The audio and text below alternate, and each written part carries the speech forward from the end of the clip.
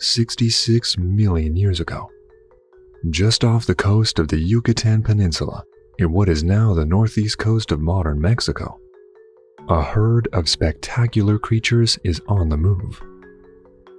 About 30 Torosaurus, very similar in appearance to its northern cousin Triceratops, are traveling in search of new areas to feed.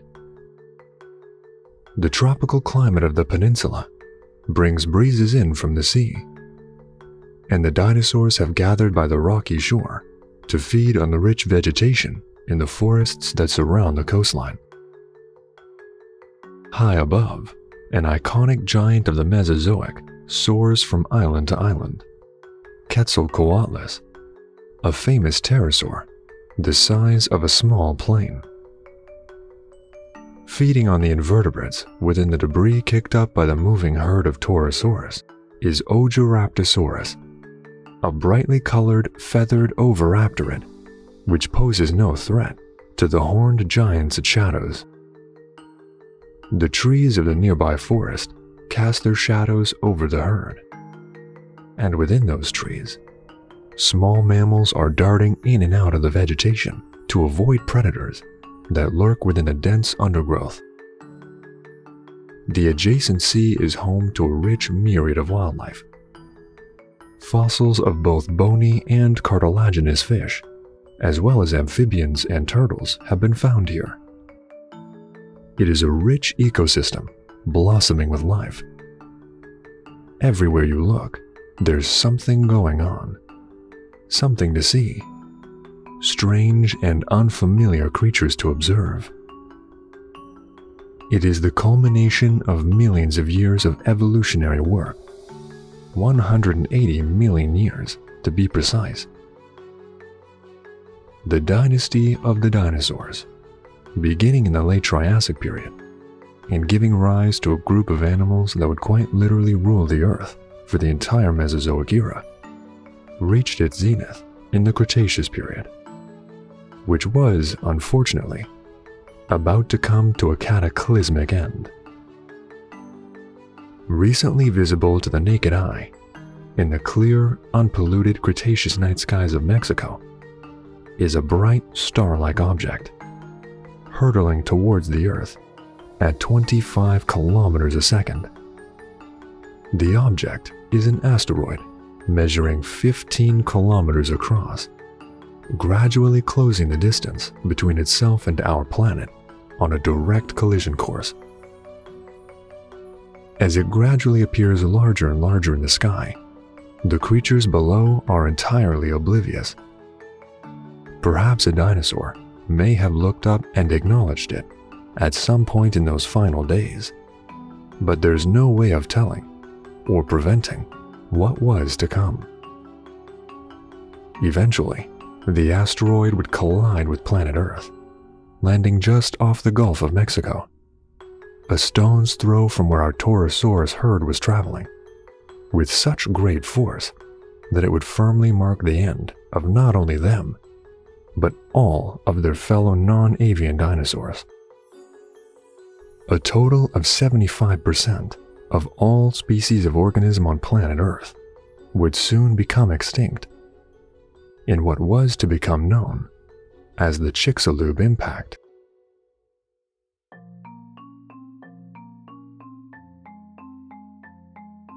When the asteroid did eventually hit, it was utterly catastrophic. Although it wasn't the most deadly mass extinction event in Earth's history, that glory goes to the end Permian extinction, or the Great Dying as it has lovingly come to be known. Chicxulub is by far the most well-known, and we do know a great deal about it. The asteroid smashed straight into the shallow, tropical sea surrounding the Gulf of Mexico, and when it hit, the impact was more powerful and contained more energy than over 4.5 billion Hiroshima or Nagasaki nuclear bombs, or 100 teratons of TNT. Just 1 teraton is a 13-figure number. For even further comparison, the most powerful man-made explosion ever detonated, the Tsar Bomba, released a comparatively tiny 1 million tons. As you can imagine, every life form directly underneath the impact was instantly done for.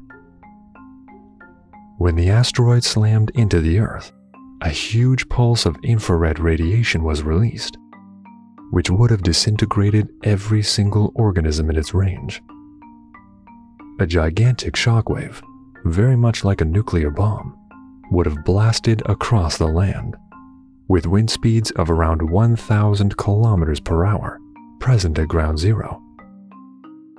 This shockwave would have pulsed far away from the impact site, kicking up colossal tsunamis from the Gulf of Mexico and the Atlantic Ocean, which would have battered the coastlines of the Western Hemisphere, hurling Earth, trees, and dinosaurs alike into the air, or washing them away entirely. Earthquakes would also have been rife in those first moments and days, as the impact would have slammed so hard into the crust of the Earth that the tectonic plates themselves were shifted. The natural disasters alone would have killed billions upon billions of organisms, as the infrared radiation caused by the immediate impact burned not only life in its direct path, but much of the land across the Americas, as huge wildfires were ignited across the continents. Dinosaurs and other animals that would have depended on these forests would have been trapped, succumbing either to the flames or the heavy smoke. As well as the wildfires, huge firestorms would have been sweeping over the continent, immolating everything in its path. The dinosaurs that perished from the initial effects of the asteroid impact would have been comparatively lucky. The creatures of North and South America, closest to ground zero, would have been killed quickly and with great force. The natural disasters brought on by the radiation and the shockwave would have choked the land, erasing whole food webs and ecosystems one by one, resulting in a much more difficult and harrowing existence for those not taken by the initial blast. Forests and jungle were burned. The coastlines and flatland were ravaged by the tidal waves, and many species of plant relied upon by so many creatures were wiped out. What awaited the remaining dinosaurs was a slow, agonizing extinction, as dust and soot were shot up into the atmosphere. This would have created a cold, dark, global winter effect, as the particles cloaked the globe in seemingly perpetual gloom. So much dust was kicked up into the atmosphere, in fact, that the sun ceased to shine on Earth for an entire year. The sheer levels of it covering the sky were too thick for light to penetrate.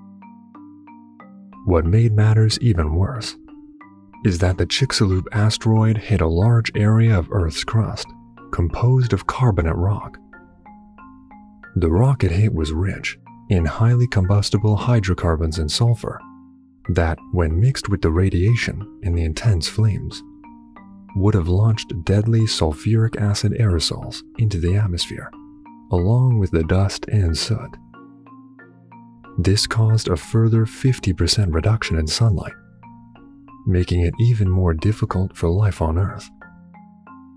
As a result of this, Earth's plants could no longer photosynthesize. There was simply not enough sunlight for them to sustain themselves for long. And in turn, 57% of all plant species ended up becoming extinct. The plants were in no way assisted by the acid rain which battered the Earth following the deposition of sulfuric acid aerosols into the atmosphere. 10 long years of acid rain cascaded down onto the vegetation of this post-apocalyptic world, killing off the plants of the land and the phytoplankton of the seas. The world over, herbivorous animals were losing their food sources. The next step of this grisly chain reaction was for the loss of the plants to slowly begin starving the ecosystems of the prehistoric world. With no vegetation, herbivores either could not eat or came within direct competition of one another in a desperate attempt to sustain themselves. Animals that are specialists, highly adapted to exploit a particular food source, were doomed from the start, as they could not adapt to the rapid change and loss of plant life. The ornithischian dinosaurs and the sauropods, then, were on their way out. Triceratops is theorized to have been one of the last surviving species of herbivorous dinosaur, and alongside it, species of gigantic titanosaur, once the towering lords of the earth, would have begun dropping like flies. These animals needed a lot of food to sustain them, and without a reliable source of it, their days were numbered. With plenty of newly deceased dinosaur bodies littering the land, the scavengers would have had a field day. Some dinosaurs, as well as many other surviving creatures that fed on carrion, would have been able to temporarily gorge themselves. Eventually, however, that source too would have run dry, resulting in many starving theropod dinosaurs. Before long, there simply wasn't enough meat left to sustain such large animals, and the non-avian dinosaurs met their untimely demise in extinction. Meanwhile, in the oceans, similar catastrophes were unfolding. The acid rain acidified the oceanic and riverine bodies of water across the world, meaning that shelled creatures that construct their shells out of natural calcium carbonate, such as corals, clams, oysters, and mussels, were killed off. A similar thing to what was simultaneously going on the surface was now happening beneath the waves. Creatures that depended on the shellfish, as well as the phytoplankton that was destroyed by the acidification of the waters, died when the food sources depleted. With them, in turn, went the large predators of the late Cretaceous seas. Mosasaurs and plesiosaurs disappeared when the fish and reptiles they depended upon went extinct. With the mass extinction underway and the sun blocked out, the planet was plunged into 3 years of freezing temperatures. Any stragglers would have struggled to keep up with the lack of sunlight and the cold temperatures it brought with it, and would have eventually succumbed as a result. However, this was not the end of life on Earth. If it was, you would not be here today watching this video.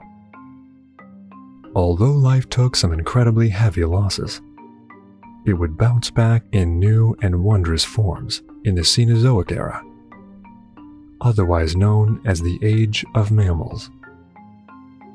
The most distinct change for the years that followed the asteroid impact, however, was to be found in the plant life.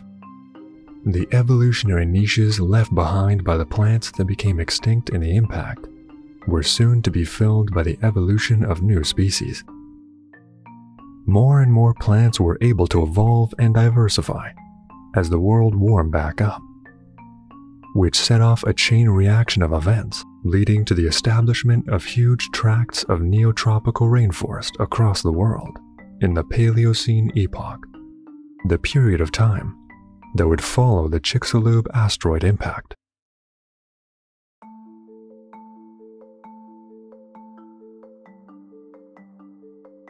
With the megafauna, which included dinosaurs, pterosaurs, and marine reptiles gone, planet Earth was a dark, cold world, full of tiny creatures. The mammals, a class of animals that had been steadily evolving alongside the dinosaurs, inhabiting the thick undergrowth of Earth's forests throughout the Mesozoic, were the most noticeable in the immediate aftermath. The mammals survived in diverse groups, but many species were killed off in the disaster. It is the mammals that represent the success story of the Chicxulub asteroid impact. they would go on to rise up in the ashes of the dinosaurs and inherit the Earth as their own in the millennia to come. The largest of the mammals throughout the time of the dinosaurs was no larger than a small dog. They were diminutive creatures that were unobtrusive and easy to miss amidst the chaos and vibrancy exhibited by the dinosaurs.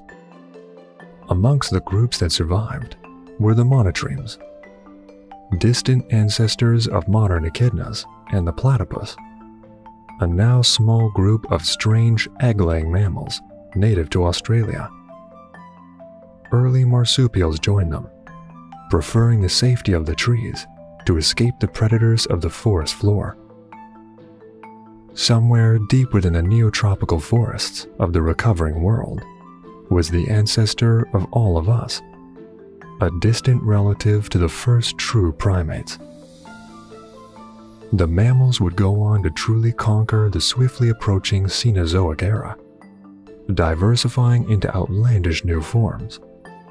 All of the great, opportunistic survivors of Chicxulub laid the foundations for all the mammals we recognize today to evolve, from the largest whale to the tiniest mouse, and ultimately to us. Although non-avian dinosaurs went extinct in the catastrophe, the avian ones, more commonly referred to as birds, did not, or at least not all of them. The enantiornithine birds, a group that was extremely widespread and diverse across the Mesozoic, would go extinct, as would the hesperornithoforms, a penguin-like group of long-necked diving birds. The first avian dinosaurs to evolve that still exist today were the ratites, gigantic flightless relatives of the ostrich, emu, rhea, cassowary, and kiwi. They were already established by the Cretaceous, but went on to produce the largest birds that would ever live. Following them were the anseriforms, the group containing ducks and geese, and the galliforms, which contain modern-day chickens, grouse, and pheasants. Early relatives of flamingos and owls inhabited the neotropical Paleocene forests, bearing an uncanny resemblance to their modern descendants. Many other groups would rise throughout the Cenozoic.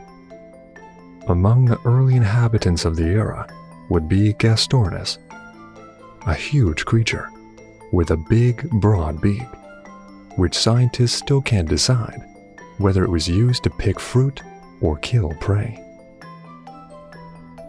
The non-dinosaurian reptiles did very well indeed, following the aftermath of the extinction.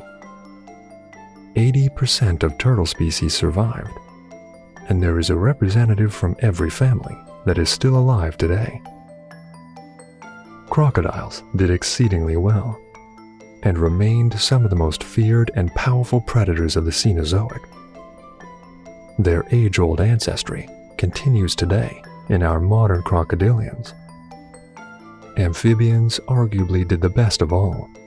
Being a hardy group of small, adaptable creatures, they could easily survive the extinction, and as a result, almost all species survived.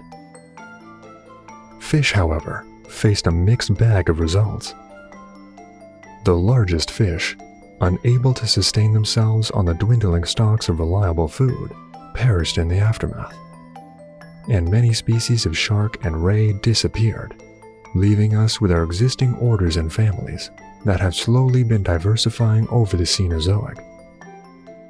90% of all bony fish survived, and the fish that lived at the very bottom of the oceans in perpetual darkness wouldn't really have felt much of an effect at all, carrying on with their lives and continuing to exist and evolve. As for the invertebrates, things are a bit hazy. The fossil record for various classes and orders of invertebrates varies greatly in the fossil record from the particular extinction time, but this may be down to a lack of fossils rather than a mass extinction of invertebrates. We know that arthropods, for example, have gone on to become the most numerous and diverse of all creatures, with millions of species present today, and they must have been diverse and rather successful at the time of the extinction. Otherwise, we could have expected many more larger creatures that depended on them as food to go extinct too. Invertebrates ultimately went on to thrive, resulting in the diversity we see today. Insects, arachnids, crustaceans, jellyfish, echinoderms, sponges, corals, all represent many vital components of many food webs the world over. Ultimately, the end Cretaceous extinction event is known more famously from what it took from the world, rather than what evolved as a result of it. Every non-avian dinosaur, from the smallest theropods to the largest sauropods, would perish in the disasters. Unable to cope with the dwindling food sources and the natural disasters that were so persistently ravaging the land, they perished. Along with them went the gigantic marine reptiles, the long-necked plesiosaurs and the short-necked pliosaurs, as well as the snake-like apex predator mosasaurs. High above, the pterosaurs that didn't burn up from the infrared radiation perished along the cliffs and islets of the Cretaceous coastline, putting an end to the majesty of one of the most spectacular lineages of reptiles the world has ever seen.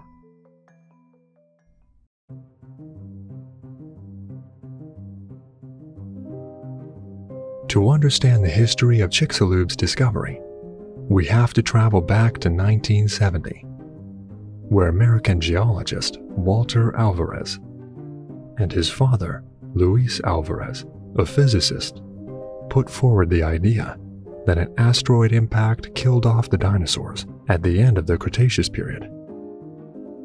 Their evidence was to be found not in Mexico, but rather in Italy, where they had noted a particularly thin layer of clay that was very high in iridium, a type of metal which is rare on Earth, but conveniently common in asteroids. Subsequently, similar examples were popping up across the world throughout the course of the 1980s, which provided little bits of backing to his claim. However, no impact craters had been located that would account for such a colossal mass extinction. Such a crater would need to be gigantic if it was to have the effect that Alvarez and Alvarez proposed it would.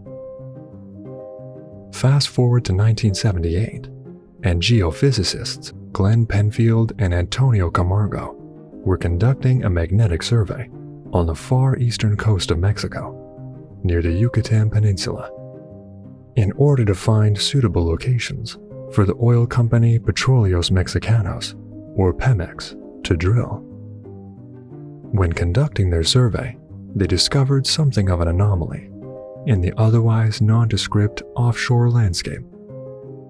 Amongst the earth they were surveying was a huge magnetic area, 180 kilometers in width. Could this have been a solid piece of evidence that would back up the Alvarez's claims? Unfortunately, the scientists did not have a clear path ahead of them. Pemex initially rejected the idea that a huge crater was present in the area, proposing that it was instead the product of mass volcanic activity. They withheld Penfield and Camargo from releasing all of their findings surrounding their studies, but permitted them to present a good amount of them a few years later at the 1981 Society of Exploration Geophysicists Conference. Surely, this was the break the theory needed to get itself out there. Again, there were more hurdles. The conference was very poorly attended in 1981, so very few people were there to hear Penfield and Camargo's findings. Even though journalists were contacting the pair to make their story public, the news still traveled too slowly for word to really get out. Penfield then had another idea. He had lots of data to back up his ideas, but the evidence, the physical samples, or rock cores he would need to prove his point, were absent still. If he could just get some samples, perhaps people would listen. Pemex had drilled in the area previously in 1951, so it was possible that some samples still existed, which would have been very convenient for Penfield. Pursuing this lead turned out to be fruitless. The samples had been lost since the expedition. Even returning to the drill site didn't get him anywhere, and he was unable to find anything concrete enough to back his ideas up.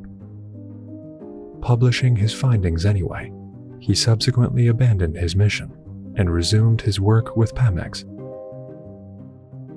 The story, as you can imagine, does not end there though. Elsewhere, other scientists were searching for the proposed crater that may have put an end to the reign of the dinosaurs. Walter Alvarez was among them, but he was looking in the wrong places.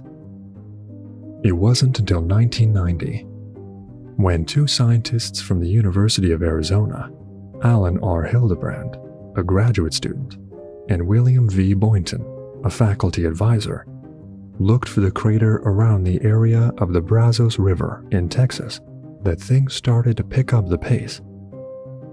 They discovered a site of greenish-brown clay, rich in iridium, similar to the initial discoveries in Italy. But there was more. This clay contained tektites, small beads of glass found in asteroids, as well as shocked quartz grains. Tektites are exclusively found in asteroids, meaning that, judging by the time period the rocks were dated from, at the end of the Cretaceous, a massive asteroid must have smashed into Earth. Further studies proved even more fruitful. The surrounding area of the Chicxulub crater was also rich in tektites, and the crater itself is thought to be a much, much larger 300 kilometers wide. The crater, initially studied by Glenn Penfield and Antonio Camargo in 1978, was now thought to be a leading, or even the direct cause of the mass extinction event that wiped out the dinosaurs. It was given the name Chicxulub after a nearby Mexican town of the same name.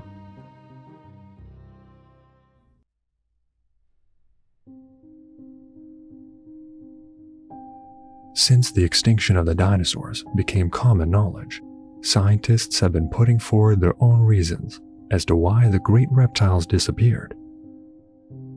If you pick up a popular dinosaur book from your childhood, you might see an artist's rendition of the asteroid soaring over the head of an outdated-looking Tyrannosaurus or Triceratops, the two dinosaurs vacantly acknowledging the impending disaster as it rushes overhead.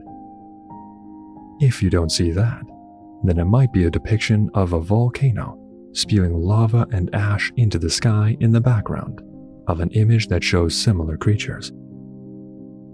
It has taken scientists a long time to decide on what it was that actually wiped out the dinosaurs. And to this day, they still aren't 100% certain they have the right answer with Chicxulub. Several other theories stand, all of which are equally likely.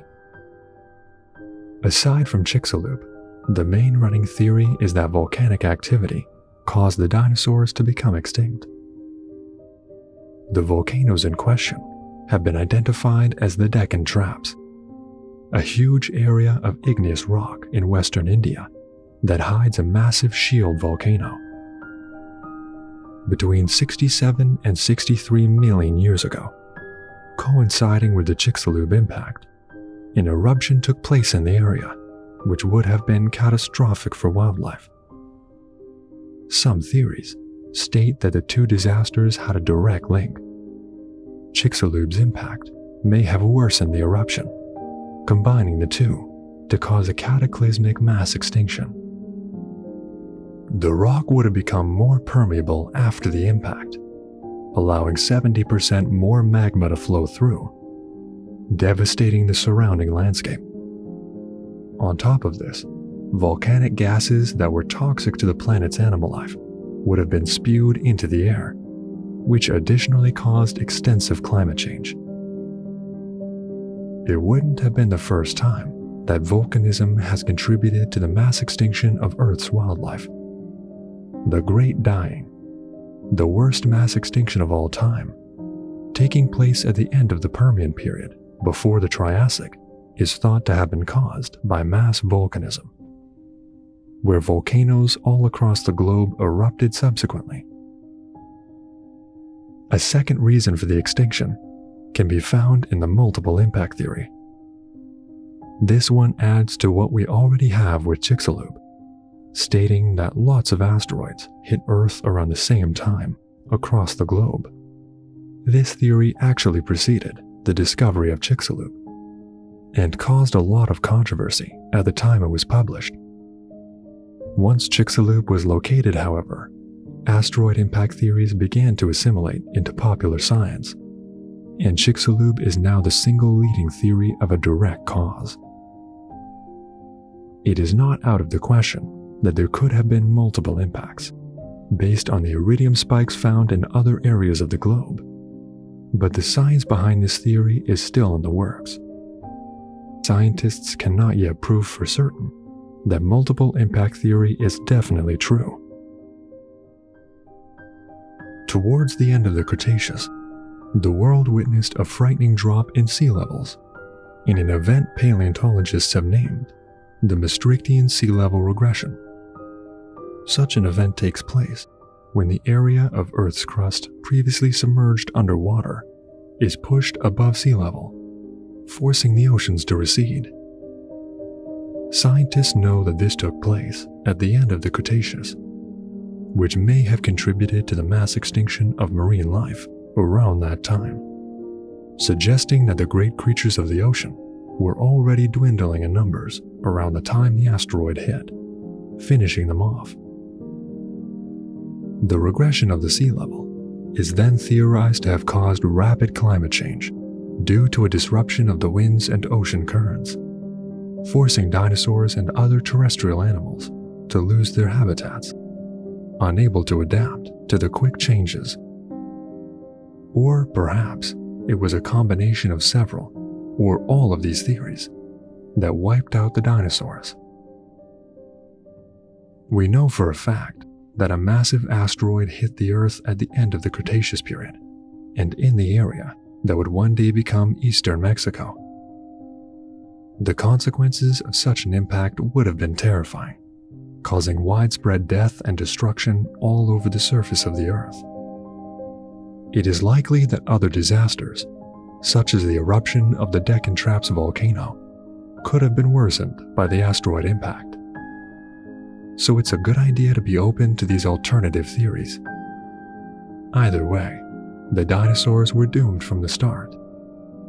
Nothing could have been done to prevent the loss of these creatures, but their extinctions would allow many other groups of animals to rise up in their wake.